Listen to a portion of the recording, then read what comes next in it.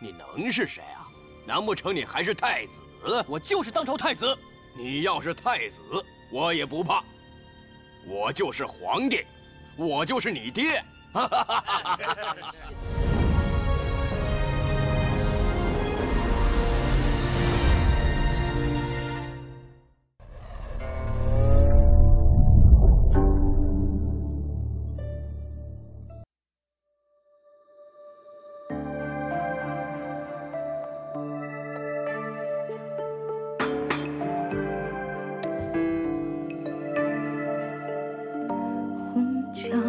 内眉哭声，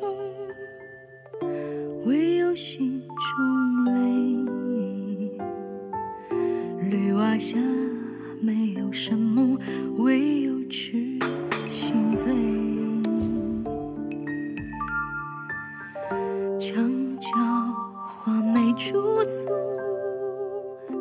唯有相中追。帝王家没有错对，唯有梦里醉。华夏雨上，屋檐下，不能与君相偎。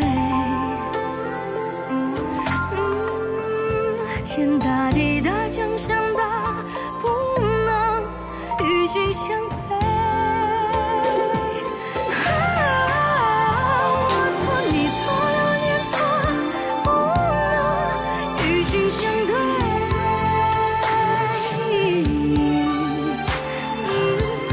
风萧浪笑，情深深，不能与君随。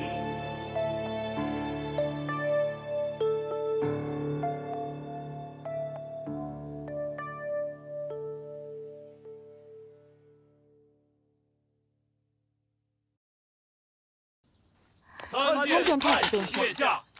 起来吧。谢太子。你在这儿做什么呀？难不成是在等我？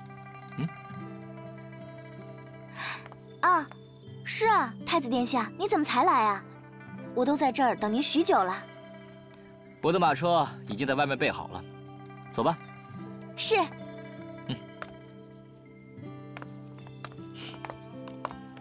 你们都起来吧。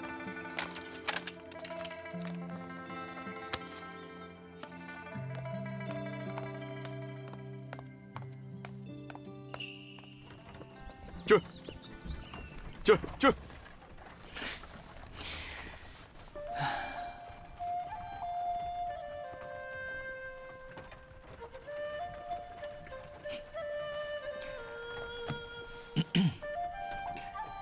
哎，刚才你站在宫门口等我呀？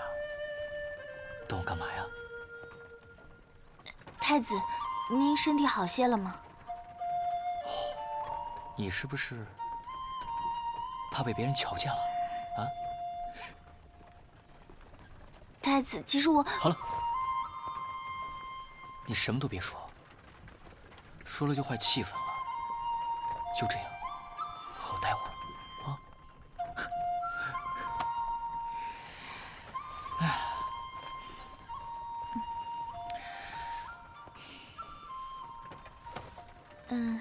太子，当日你坠马，可否觉得有什么不妥？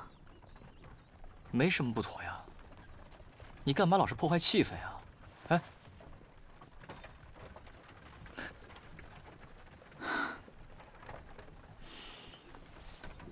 太子恕罪，婢女并不是在宫门口等您出来，我只是想假借您的马车出去。若您觉得不妥，可以把婢女遣送回去。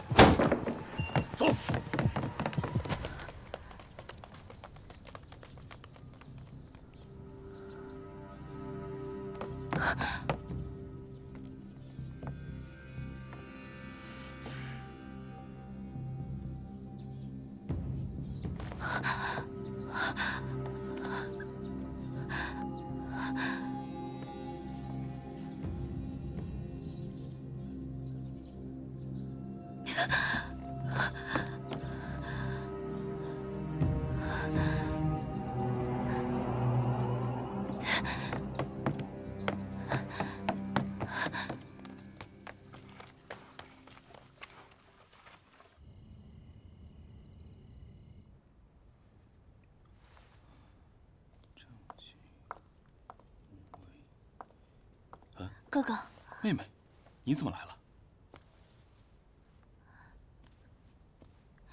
哥哥可还记得那日击狙比赛太子坠马的情形？当然记得。那马好像突然受惊了一般，把太子摔下来了。我怀疑是有人背后做了手脚，但是不在这马场之上。我去了马厩，发现太子坐骑爪黄飞电，马蹄铁脱落了。所以后来在比赛当中，马受了惊，才会发生事故。竟有此事！还有更可怕的。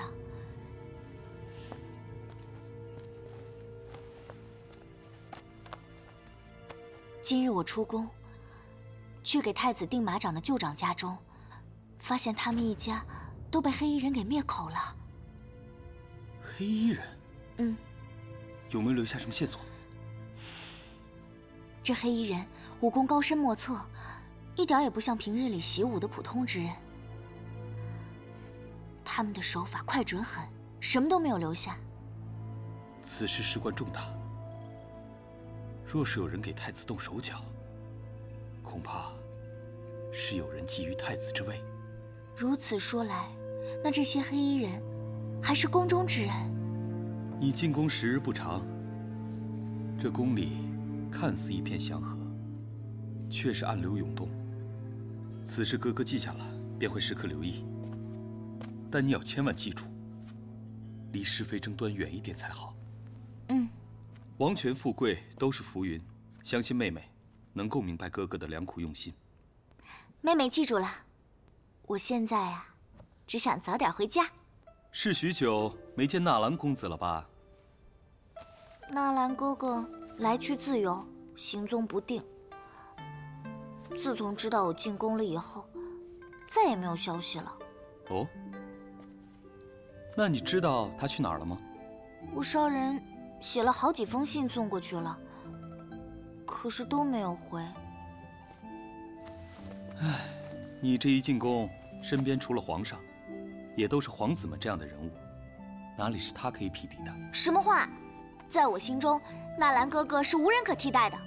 你可知道，他阿玛和我们年家在朝廷上政党不同。什么政党？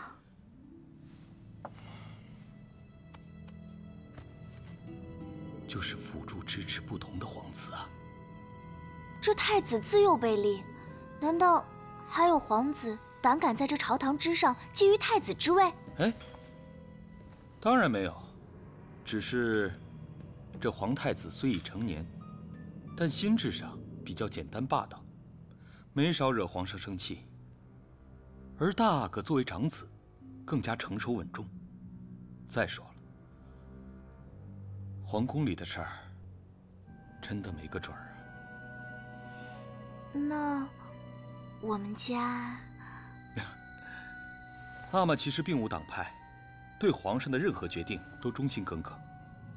倒是那个纳兰明珠，啊，你纳兰哥哥的阿玛，一心想让大阿哥继承皇位，宫中势力不容小觑啊。还有这么复杂的事情？难道皇上就没有察觉吗？这种权力抗衡的局面，很有可能就是皇上想要的。你该知道，宫里那些得宠的娘娘，哪个不是和当朝的重臣沾亲带故的？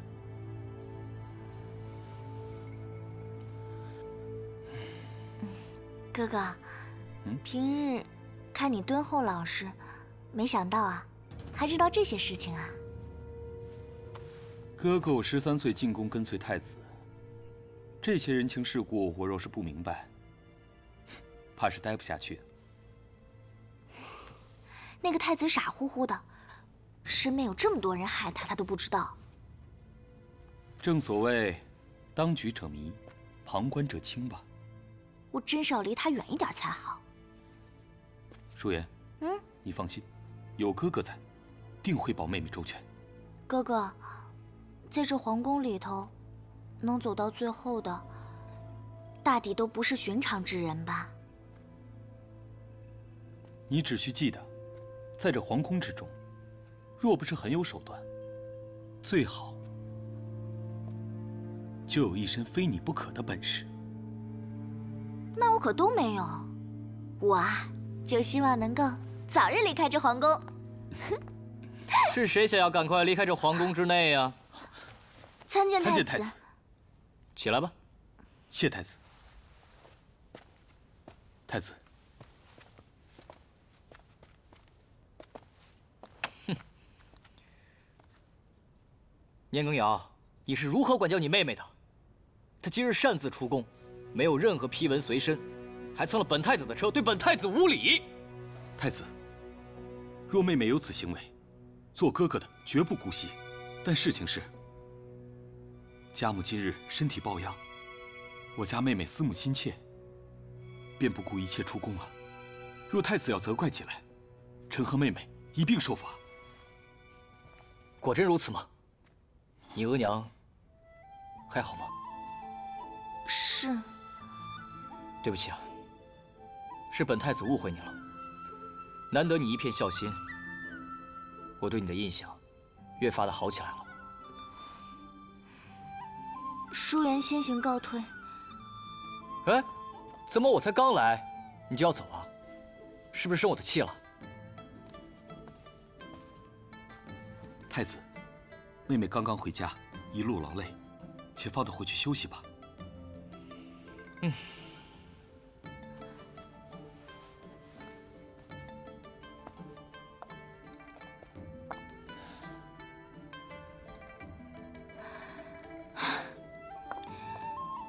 太子殿下，近日宫中频频出事，虽无大碍，但还是多留心为妙。我就知道你是关心我的。放心吧，我是太子，谁敢拿我怎么办？哎，太子，没事没事，没事没事没事，先回去休息吧。太子，你没事吧？没事。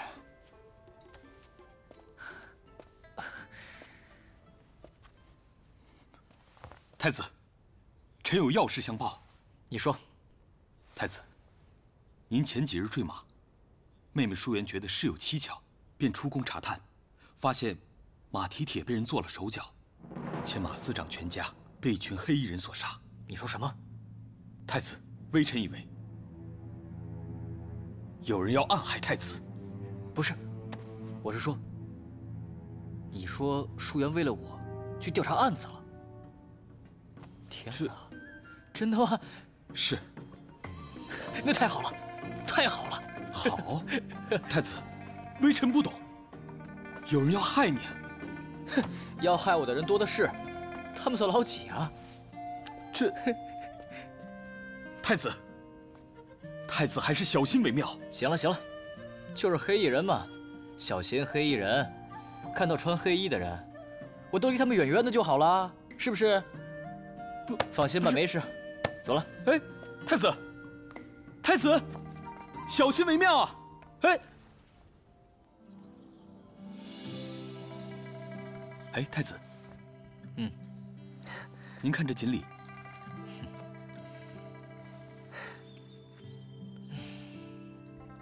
年羹尧，之前你与我讨论过《孙子兵法》第2篇作战篇，第3篇谋攻篇，你有何见解呀？回太子，这《孙子兵法》第3篇谋攻篇，讲的是以智谋攻城，不专用武力，而是采用各种手段使敌军投降。最经典的案例，当属当年刘邦将项羽困于垓下，四面楚歌，扰乱楚军军心，因此使得项羽兵败于垓下，留下千年遗憾啊！是啊，霸王别姬，何其美，又何其痛！不好了，不好了，太子哥哥不好了！参见公主。起来吧。怎么了，妹妹？荣仙姐姐不见了。荣仙姐姐不是前几日出宫去采药了吗？对呀，这次去了青塘山。可是昨天晚上，她和跟随她一起的宫女在山里走散了。这公主府的人好生找了1天1夜都没有找到，这可怎么办呀？要不我去告诉皇阿玛吧。姐姐一向采药都要数日，切莫慌张。一旦禀告皇阿玛，前几日3弟和8弟谎称随荣县姐姐出宫一事，岂不是一并被拆穿了？如果皇阿玛追查下来，人找到了没事，那一众奴才都被拉去砍头了。那怎么办？公主大晚上一个人在山里，姐姐之前也常夜宿山里，只不过这次跟丫鬟宫女们走散了。我们去寻，应该能寻到。天色渐晚，若公主被困在山里，野兽遍野，必定危险重重。我们快去吧。年羹尧，你怎么这般在意姐姐呀？微臣只是……如果走散的人是我的话，你也会这般在意吗？那必然会。那我现在就去找3哥、4哥和8哥。哎，等等，4弟嘛，为人中立，如果告诉他的话，他可能会如实告诉皇阿玛，把事情闹大。咱们还是去找3弟和8弟吧。好。那我也要去。不行，你得留守在宫内。我不。我是个男人，身怀绝技，武功盖世，一定会没事的。我们现在去找3弟和8弟吧。好。走。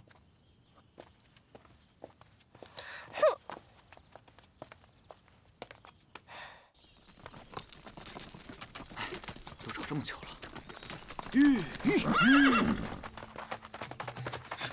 大胆狂徒，竟敢擅闯我们的领地！奇怪，这难道不是我大清国的领地？谁才是狂徒？呸！荒山野岭，这里是我们的地盘。对，我们地主。你们来这里是做什么的？二哥，他们人多，不要和他们硬来。好，各位仁兄，我们无意冒犯啊，我们是来寻找一位在山中迷路的女子。女子？什么女子啊？不知各位仁兄最近可否看到一位在山中采药的女子啊？我们在这这么久，连母的都没见着，更别说什么女子了。就是看你们穿着华丽，不像是普通百姓的人家。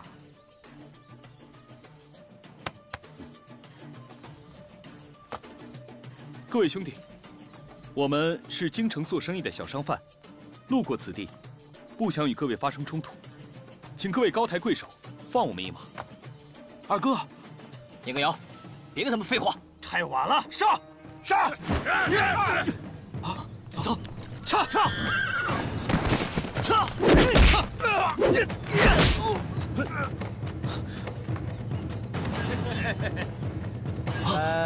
2、1，打！想赎你们家少爷，拿1000两黄金过来！带走！走！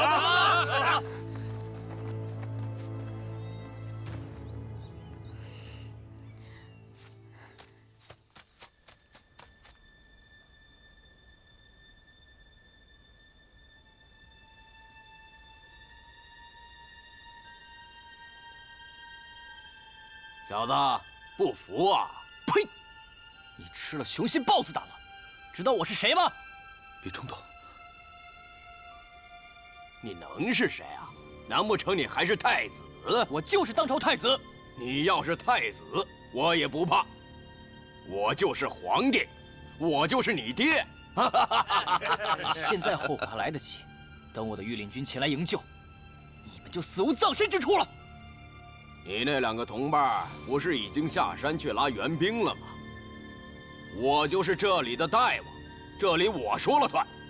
你还是老老实实等着你那2个同伴拿钱上山吧。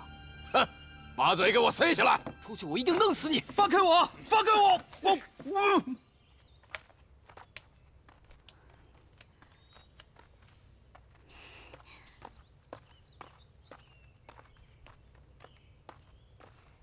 哎，你们找谁呀？我找你们老大。老大？你找我们老大干什么？我有急事。哎，小丫头片子，等等。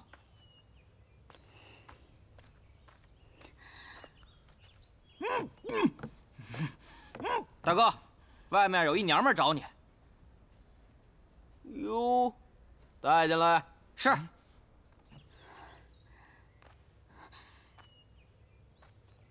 进去吧。等等，看包里什么东西？全是草药。去吧。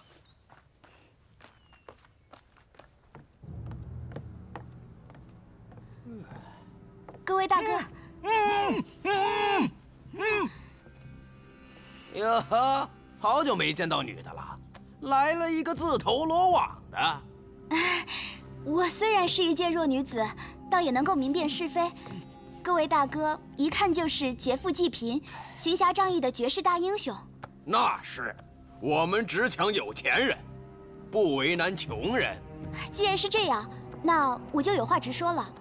这2位是我的护卫，都是出生于贫苦人家，我是京城里的神医。说起来，我们也算是同道中人，都不为难穷人。真能编故事啊！一个小丫头片子装神医。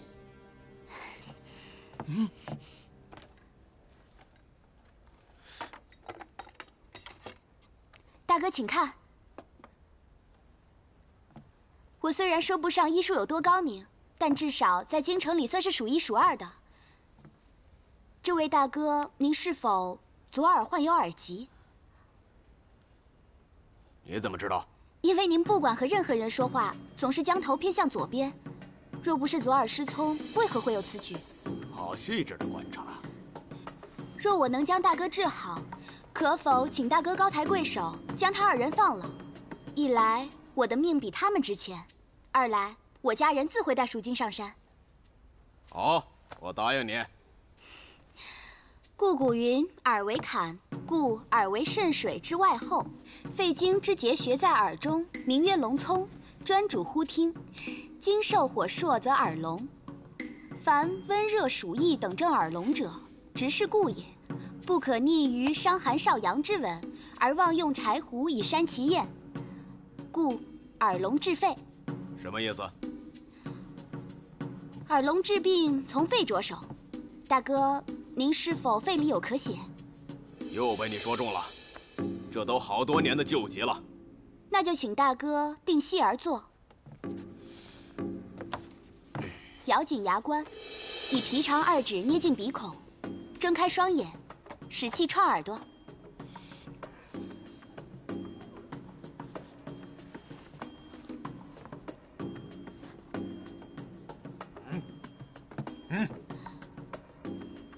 这是针灸之术。好，那我们不用针。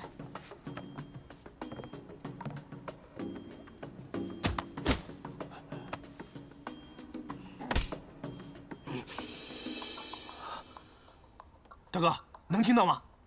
居然能听到了。山里的气候琢磨不定，大哥这样一定是常年受到风寒暑湿热燥的影响，肺腑失序，阴阳气绝。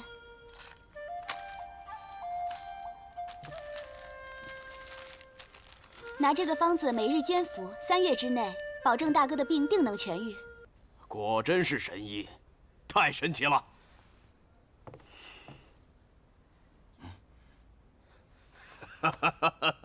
将这2人放了，但是你必须要留下来做我的压寨夫人，将他们俩拖出去。哪儿去的？走！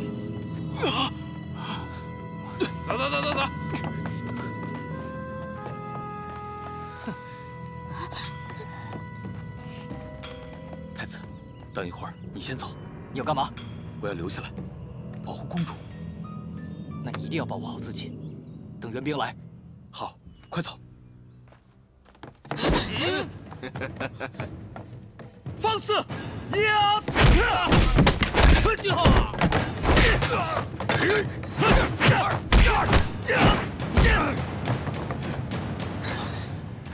我家小姐已经治好了你的旧疾，你却恩将仇报。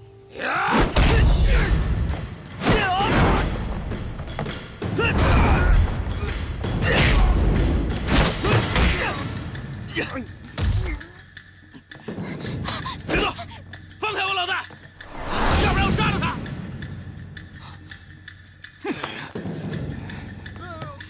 小心！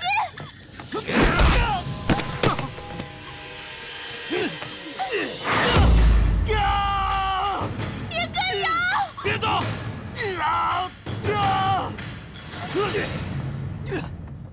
容县，有我在。走！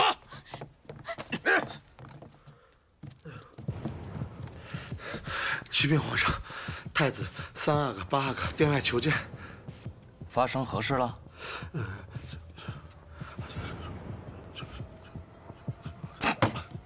无法无天！快，传朕旨意，叫施文炳带上御林军前去救人。撤！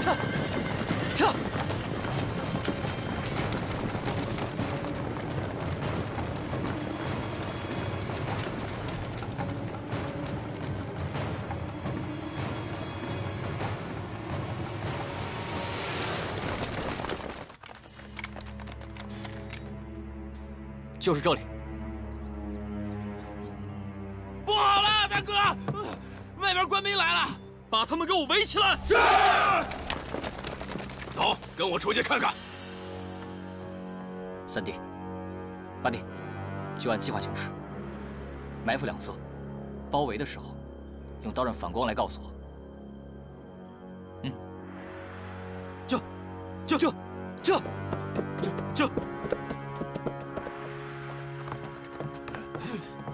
要想你们公主活命，就给我立即退兵，不然我让你们公主给我陪葬。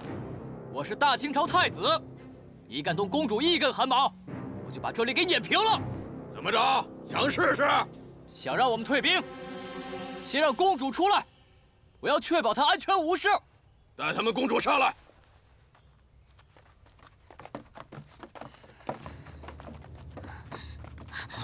公主，再问你们最后一次，退不退兵？你们可别乱来！就是现在！就是现在！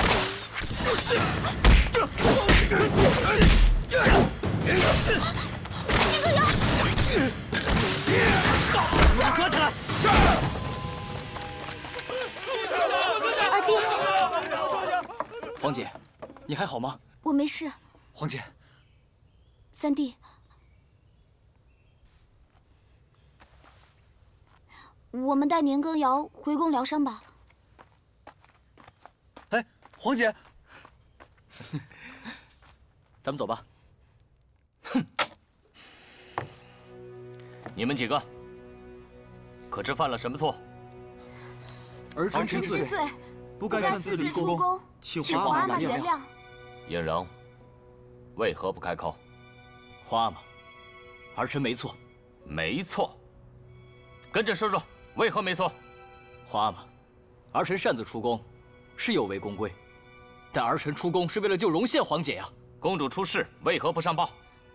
皇阿玛，二弟他们出宫是为了救儿臣，请皇阿玛不要怪罪。国有国法，家有家规。应仍身为太子，不以身作则。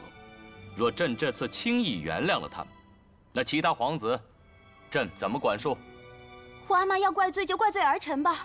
若不是我私自出宫，他们也不会违背宫规。行了，你是为了太皇太后的救急配药，从而才上山采集的，功大于过，朕不会责罚于你。但是，其他的就不要多说了。谢皇阿玛不罚之恩。你们几个，贵为皇子，知不知道？啊！公主失踪不上报，竟然擅自闯出宫，你知不知道？若是官兵不准时到达，那后果不堪设想啊！朕罚你们几个去太庙4国1个月。请皇上开恩，原谅几个阿哥吧。是啊，皇上，他们还是孩子啊。孩子，若不是你们平时骄纵，他们怎么能够这么有恃无恐？梁军公，奴才在。若是有人再求情，一同处罚。这，都退下吧。娘娘，先回了吧。臣妾告退。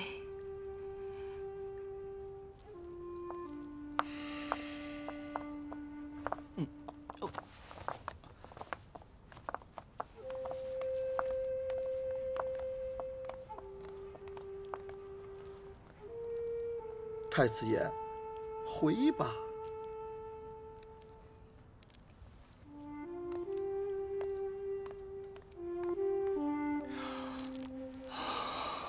皇上，您消消气儿，奴才这给您添杯热茶去。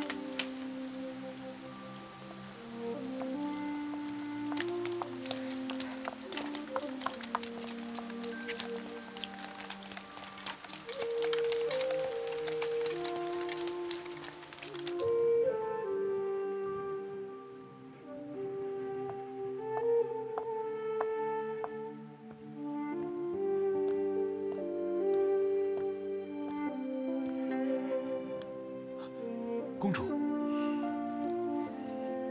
好些了吗？多谢公主关心，微臣已无大碍。公主，你没事就好。我给你带了些草药，已经交代给启寿了。多谢公主。那我先走了。公主，还有什么事吗？谢谢你救了我，但是以后别干这样的傻事了。公主也救了我们。我问你，为什么你不走又返回来？你在，我怎么可能走？那如果当时是温宪妹妹，你也会留下来吗？不会。为什么？因为她不是你。今时分担一人，渐渐变路人。安逸无声，夜色拂过了清晨。有缘吹敲宫门，谁人默默听闻？爱过一抹红尘，花舞成蝶，清白凋零我自认。地宫无非错对，在梦里失魂。只惜怎怪年轮，独留一生。情恨自多几本，一怒认真，俯首难敌世人。扪心自问，你爱我有几分？如若一生，却终究白发掩盖青丝，辜负了眼神。怨天尤人，无奈星辰，去留一道红门。宫廷有声，绝口不提悔恨。虚度青春，看流年回响，水晶风情当时的我们，一笑倾城。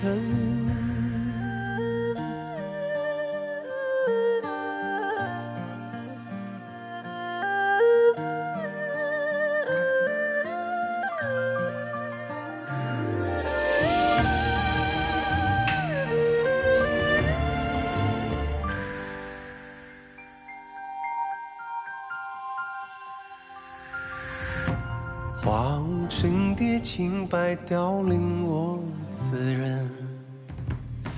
一共无非作对，在梦里失魂。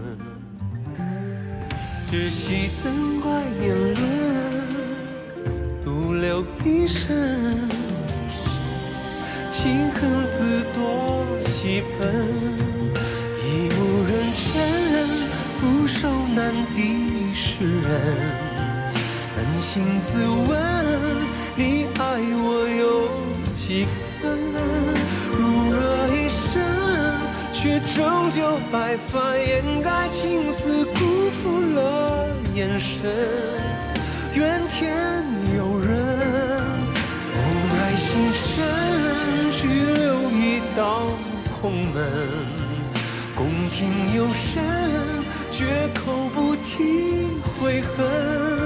虚度青春，看流年回响，水晶风情当时的我们。一笑倾城，一目认真，俯首难敌世人。扪心自问，你爱我有几分？如若一生，却终究白发掩盖青丝，辜负了眼神。怨天尤人，无奈心深，去留一道空门。宫廷有声，绝口不提悔恨。虚度青春，看流年回响，水晶风情当时的我们。一笑倾城。